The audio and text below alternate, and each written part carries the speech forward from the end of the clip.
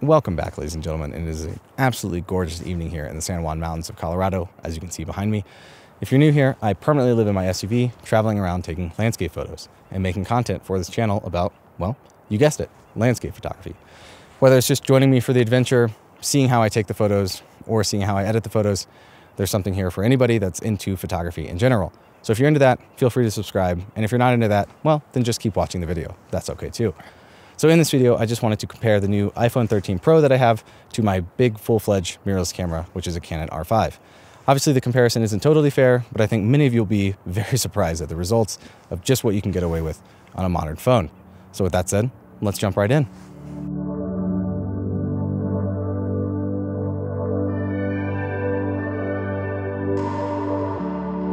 All right, so a few things I want to get out of the way before we start so I can explain how I'm going to do this comparison.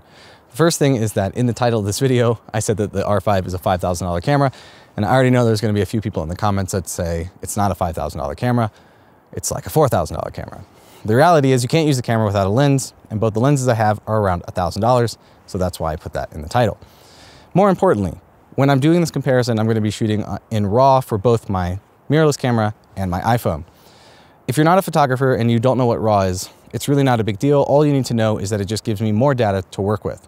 If you are a photographer and you know a little bit about it, the purpose is so that I can add my own editing or try to match my iPhone to the camera that I'm filming on right now, which is the R5. So when I take a photo, it just gives me more data to try to match them up, whether I messed up the color balance or maybe the highlights or the shadows are too dark or too bright, those types of things. Again, if you really want to know what it is, you can always Google it. I don't want to waste your time trying to explain the depths of what RAW files are. Just know that I'm giving both my camera and my phone the maximum amount of leeway I can to get the best image possible. Lastly, I will be using an app called ProCam on my iPhone. It seems a little bit buggy for the new iPhone 13 Pro / iOS, I think 15, but so far I've been able to take the photos that I need to. You can also use Lightroom, and there's other programs out there. All it does is just make it easier for me to control things like ISO or the shutter speed, or just show you what those settings are once I take the photo. The reason I need that is so that I can keep the ISO as low as possible, which just gives me, again, the highest quality image possible when using the phone, which again is what I want, so that when I'm comparing it to this camera, it's not obvious which one is which. And that's the last thing I will say, is that after each little session that I do, whether it's a sunrise shot, a midday shot, even an astro shot maybe, haven't done that one yet, I'm not sure, I will present the images at the end, and every time they will be labeled differently or the same, but just keep in mind that camera A will not always be the same camera. And the reason is because there might be one test where it's very obvious which camera is which, and then you'll know the answer to all the other ones, and I don't think that's as fun. So just maybe write down which one you think is which after each part, or there'll be timestamps down below, and you can just skip to the grand finale if it were. Anyways, with that out of the way, let's get started. I think we're gonna shoot sunrise, maybe sunset tonight, but I definitely think we're gonna shoot sunrise tomorrow morning and put both cameras through its paces. So if you're enjoying, feel free to subscribe. If you just like the video, feel free to like the video. Thanks for watching. Let's go.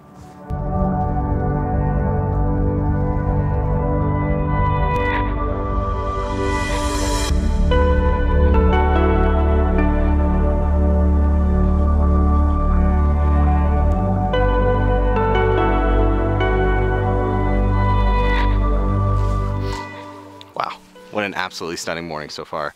So this is going to be our first test of the Canon R5 with the lens versus the iPhone 13 Pro. We're shooting 28mm, which is the equivalent of the main lens on the iPhone 13 Pro. So it's not the ultra wide and it's not the telephoto. It's the lens you probably use the most. Our composition is this fence right here that you can see behind me with the mountains, and it has been absolutely gorgeous so far. So in this test, I'm just shooting the lowest ISO I can possibly go, like I mentioned previously when I talked about all the settings and stuff that I'll be using on both cameras. I'm shooting f11 on my bigger mirrorless camera, and obviously I'm shooting the aperture that the lens will use on the iPhone 13 Pro, which I believe, I want to say is 2.8, could be 1.8. I can't remember off the top of my head. I'll put it on the screen now. Anyways, I'm going to keep taking some shots. I've taken some shots before the sun has come through this area, and then I'm going to take some shots as the sun peers through. So I'm going to get a varying amount of light and probably take the best photo of those two, which is exactly what I would do if I was just taking photos with my main camera. I would take photos right now, and then I would take photos later, and then just pick the best one between the two Or if there's two really good ones, then maybe I'll use both of those. Regardless, I'm going to keep taking some shots. I'll show you the composition really quick. All right, so here's our composition on our Canon R5. We can tell you have a foreground, middle ground, and background with a fence filling up the bottom of the frame. You have all these nice fall aspen leaves in the middle and some snow-capped peaks with some clouds in the background. You're probably noticing the challenge of this photo, which is going to be that the foreground is dark before the sun comes up over this peak, but the clouds are pretty bright. Now, I think that this camera should be able to capture everything in one photo, but I'll be very curious to see how the iPhone does. Secondly, I'm shooting at f11 on this, like I mentioned before, and I'm focusing on both cameras on the fence in the foreground. That should give me enough depth of field to capture everything in a pretty sharp way. Now, I will say that I've already checked the images on this camera to see how the mountains are. They're not pin sharp, but I'm not too concerned about that because I'd really like to compare the ideal conditions of one shot between this camera and the iPhone. So that's the composition. Hope you're enjoying. I'm going to sit here and wait for the sun to keep coming up. Not sure which photo we're going to end up picking, but for now, that will be the composition for both photos regardless. And all we got to wait for is the light to change.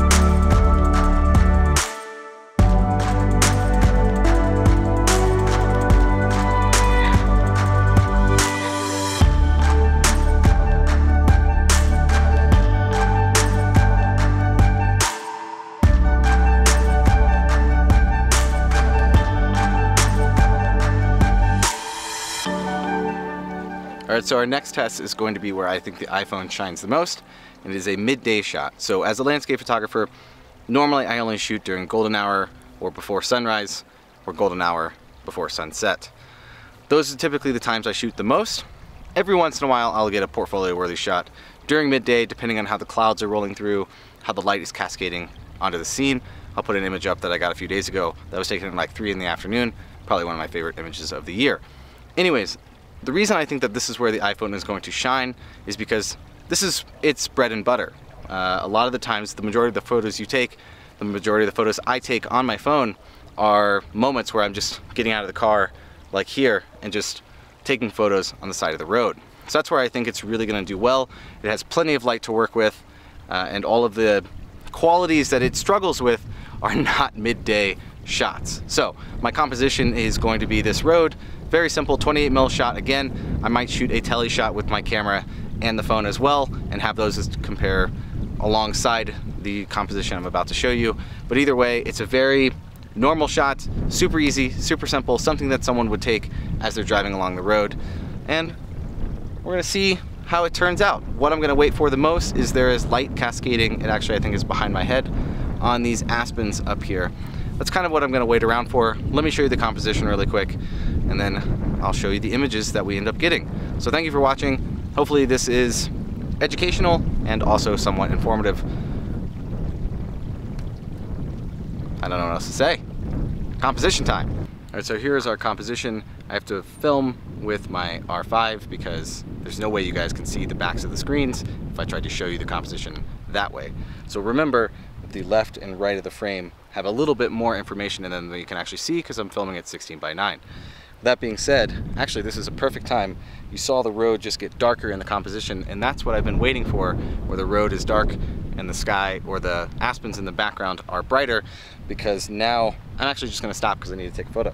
Composition is simple. It's actually perfect right now. The road has normally been catching the most amount of light, which actually makes this particular image hard because it's way too bright.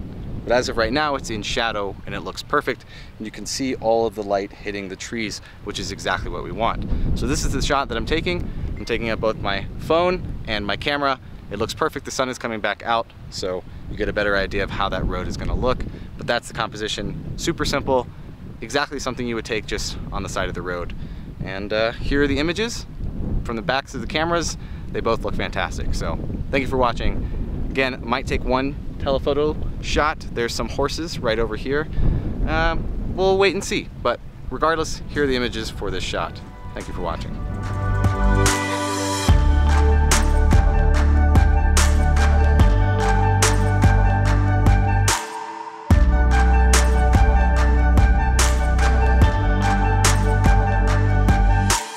Okay, so those horses that I wanted to take photos of are right, let's see if I can get them in there.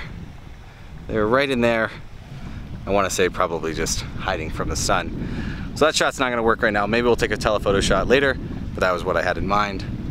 So we're going to continue on. I think the next test will either be for sunset or maybe a telephoto shot. Thanks for tuning in. Hope you're enjoying. And here's me from the future. Whew. Good morning, everyone. It is absolutely beautiful this morning. Rained all last night. You can tell there's a ton of atmosphere going on. First thing is, I am right next to a major road. This is one of the, if not the most popular spot to shoot either sunrise or sunset in the San Juan Mountains. So I'm not entirely sure if I'll have to voice over this or not. I'm going to be testing the telephoto lens on the iPhone 13 Pro this morning versus my 7200, shooting at about 78, which is the equivalent of what the iPhone could shoot at. I've already captured a few moody shots, but the color is now hitting the clouds over on the other part of the frame that you can't see. So I might capture a few of those with the normal lens at 28mm, but I'm going to try to stick to the tele lens for now. I am curious how the results will be because I know that the telephoto sensor and lens is supposed to not be as good as the main camera. They always put more emphasis on the camera that you use the most, but we'll have to wait and see. So stick around. Thank you for watching. I'll try to include you in a few of the compositions, but I'm not sure how much I'll be able to talk over them just because there's people around me and there's cars driving by. So thank you for watching. Here's more stuff and then probably the photos. Yeah, time to wake up.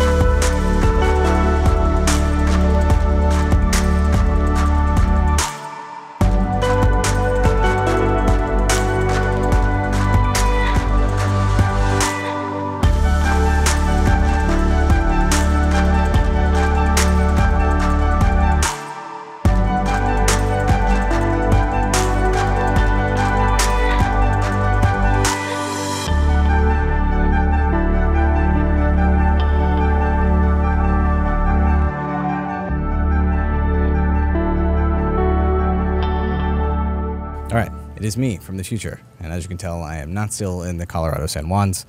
I'm actually back in Florida visiting some friends and family, had a wedding, so I decided to just, why not make this video outside on campus where I went to college and where I worked for 12 years. All right, personal stuff aside, just going to warn you that there could be people walking behind me, like there is right now. Audio might be a little interesting, but we're going to try to make it work. Let's jump into Lightroom. Okay, so on this first particular test, camera A was the iPhone. I'm just going to give that away now. Something I want to bring up is that through all of these edits, I actually edited the Canon R5 photo first and then tried to match the iPhone photo to that. That felt the most genuine because otherwise I'm just trying to get my Canon R5 to match the quality of the Apple iPhone 13 Pro, and that just didn't seem to make any sense. So what I did was I edited every photo like I normally would. Like I bring an image in, I edit it like I normally would my Canon R5 photos, and then I try to match the iPhone 13 photos to that. And I was honestly pretty blown away that I was able to match every photo to the Canon R5.